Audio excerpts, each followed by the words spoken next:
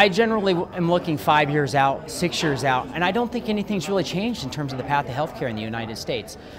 You see a lot of distraction from various areas, federal government, state government.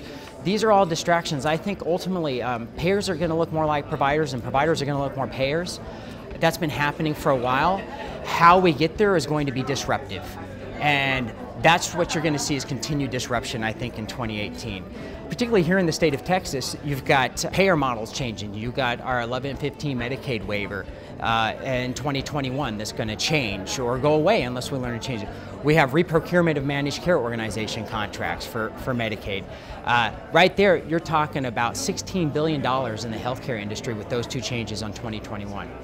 We've all heard about the announcement of JP Morgan, the Amazon, and Berkshire Hathaway coming together to try and disrupt the employee market. And then finally here in Texas we have for 2021 a majority minority population for the first time, so our population is going to change.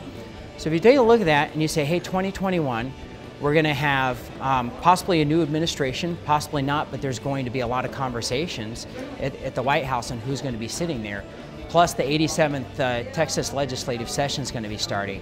I think you can really only look 4 to 5 years out at this point and realize that there's just going to be disruption next year, the year after, until we get a clearer picture.